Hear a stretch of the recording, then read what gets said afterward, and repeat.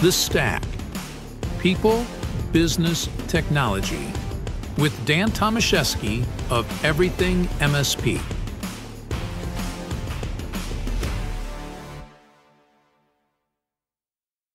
Welcome back to a special edition of The Stack, broadcasting from ThreatLocker's Zero Trust World 2025 in Orlando, Florida.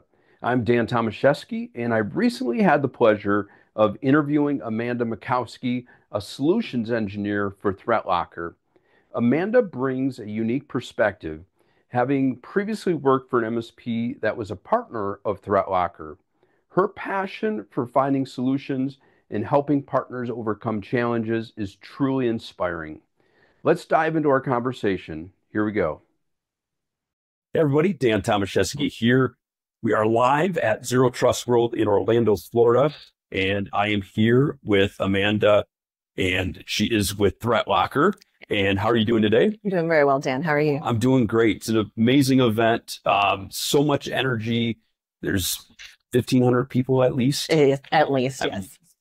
Well, we're right outside of one of the hacking labs right now where the rubber ducky session is taking place, and it is jam-packed. I believe there's about 600 computers in there, every single one of them full, trying to learn the techniques of what bad guys are doing with rubber duckies and how they can prevent against them in their environments. You know, and that hands-on component of it really just blows me away because it's, you know, completely differentiating from, you know, a lot of events where, you know, you're talking about, you know, a lot of theories.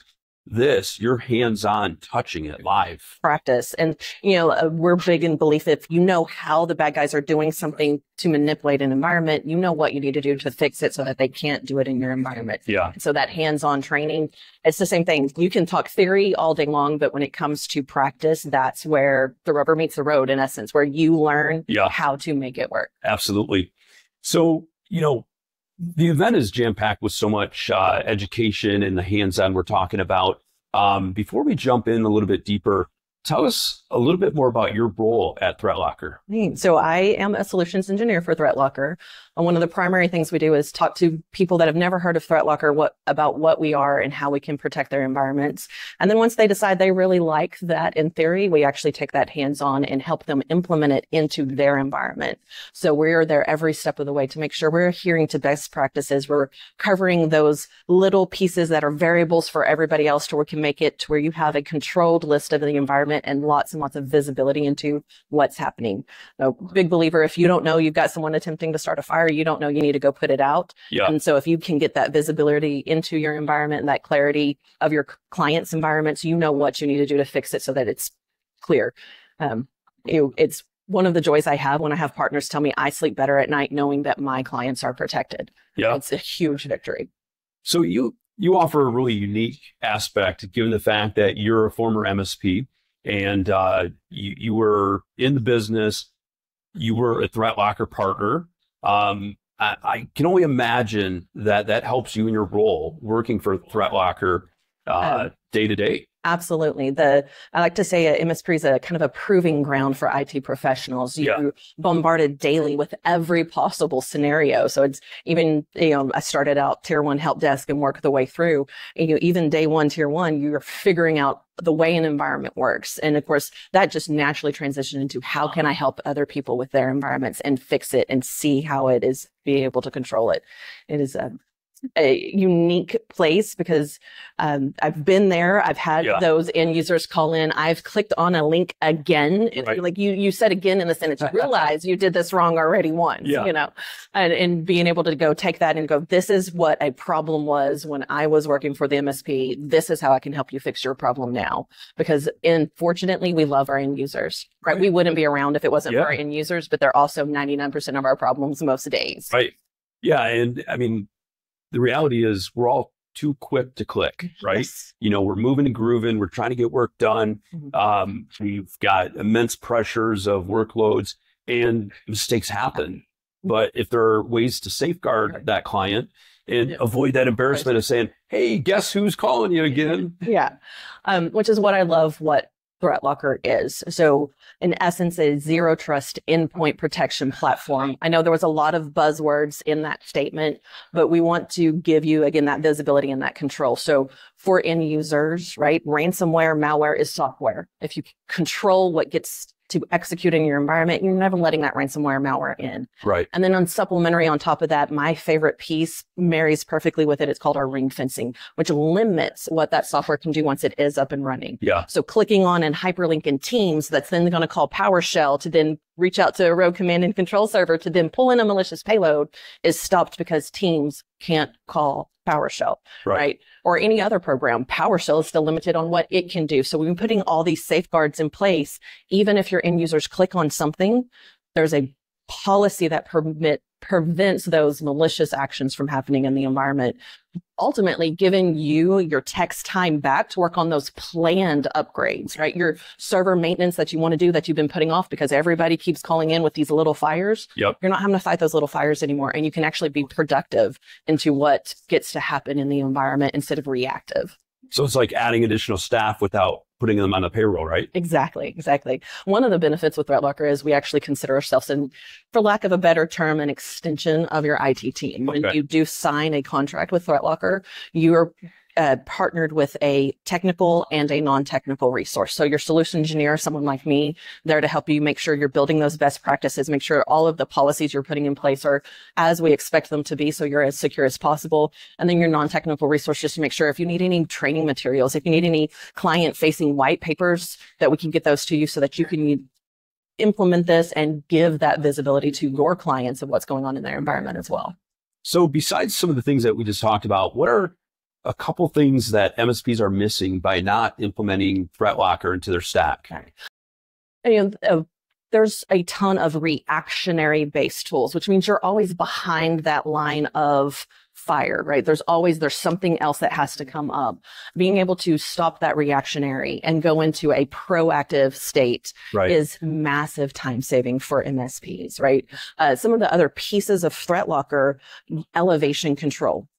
Instead of your tech trying to go into Laps or into another password manager to find a password for an end user to then run an installer that's an installer yet you are perfectly comfortable with that end user using all the time, we can use ThreatLocker to elevate on demand. Right. It is credentialless. There is not a ThreatLocker password, and it is on demand. So anytime it is needed, that application runs. So we're not elevating that end user. That end user doesn't get to do what they want to do, just that application and the files associated with it. So let's throw out like a scenario. If I were to think about a scenario of a chiropractor office where they're in there at 6 a.m.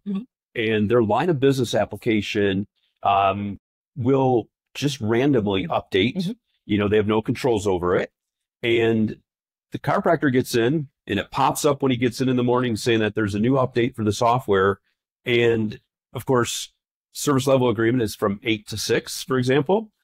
And that chiropractor is upset and he's demanding to have administrative credentials to be able to tackle that. So how can ThreatLocker help in that type of scenario? And that's exactly what the elevation is for. If you set it on that policy, it doesn't matter what time of day that application wants to update. That elevation is going to say, you have prior permission to run with an elevated privilege because you need it. Right. And you're not going to have to reach out to an after hours number or a call to make that happen.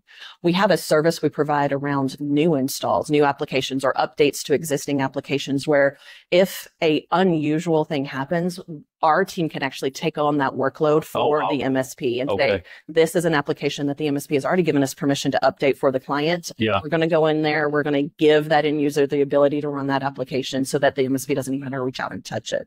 Our goal is to respond to those in 15 minutes. But when we pull reports, we're typically 5 minutes or less responses. I mean, talk about, you mentioned an extension of your team. And as we all know, MSPs are strapped for time. And the ability to have that partner, in your back pocket is definitely incredible. I challenge all of my partners to open up a service ticket for support with ThreatLocker because we're actually very, very proud of support. We have a chat option. You're connected to a live human based out of Orlando, Florida, and their goal is to respond to those chats in under a minute. And routinely when we do audits, we're even under 30 seconds with that. That's amazing. And it's not a chatbot. That's the first question. Oh yeah, you got a chatbot. No, you actually have a human there to help you, because this is one of those tools that is so powerful that it's could cause a headache if it's not implemented and done properly. So that's why we're here every step of the way, not only with our support that's 24 hours a day, all day long, but your solution engineer does get to sleep at night, but they're still there to help you. Send them an email. You know, as soon as they have time, they're going to call you, or if not, they're going to send you a message. Get to support right now. Right. Yeah, I had the pleasure of visiting your corporate office last year, and I was amazed in the support area, the dashboards and the timers, and the just that emphasis on being able to meet and exceed those numbers. I mean, seeing it, hearing about it, and seeing it, you're not necessarily going to visit the corporate office, but if you put that support ticket in and can live it,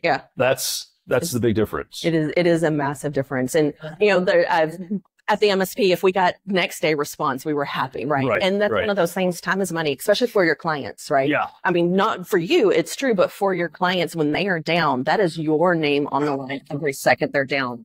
So with the cyber hero support, being that 24 hours a day, when your clients are down, you are losing faith and trust. They're losing faith and trust in you for you not being able to respond to them. So we want you to be able to get a hold of someone immediately as soon as there's a problem, because time is money for you, but time is money for your client. And if they're upset with you, you're losing that faith, you're losing that trust. And if it's because of our product, we don't want that for you. I mean, it's so much more than just saving you as an MSP time, right? Because like you're saying, you're there to serve the client, so the client is relying on you, and, you, the MSP, are relying on, the vendor, ThreatLocker, and, it's just all the way down the chain. Yeah, absolutely. So it's, a lot of our MSPs have that same mindset, though. They're partnered with their clients. And so when we have that is your partner, and where you're a partner, that chain of down, just like you said, those are the partners that understand and get it with ThreatLocker just that much more, So it's really nice to have that same mentality all the way through. Your trust in your partner's trust in you, and your trust in us is all the way through.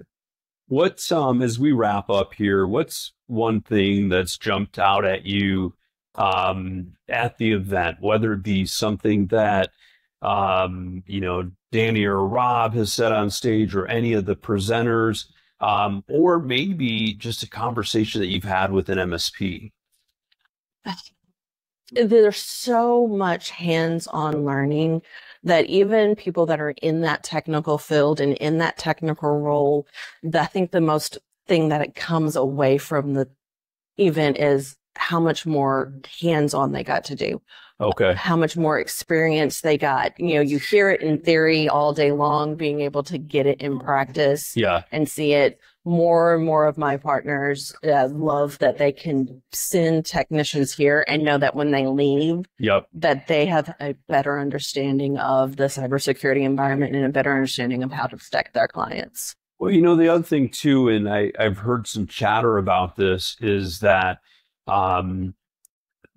the level of attendees ranges anywhere from, a CEO of an MSP to a technician. And, so the benefits are, the same for all, right? With the conference, the learning event, there are multiple different options for different classes depending on your level. There's some that are purely focused more on that. Here's a higher level, more admin of your Active Directory environment. And here is deep dive in the weeds using Metasploit, using rubber duckies, right? So that you have those concept where if you are that technician in the field, or you're that CEO that just wants to know what the other tools are, how to implement it, and how your techs should be doing this thing, there's going to be information there that's valuable for you. Awesome. Amanda, it was great speaking with you. Thank you so much for your time. Sir.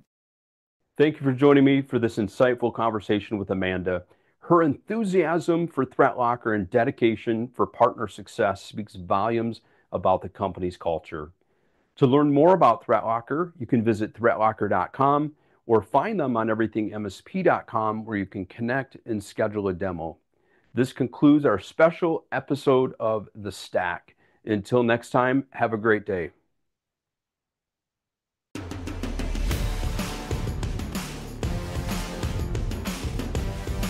Thank you for listening to The Stack.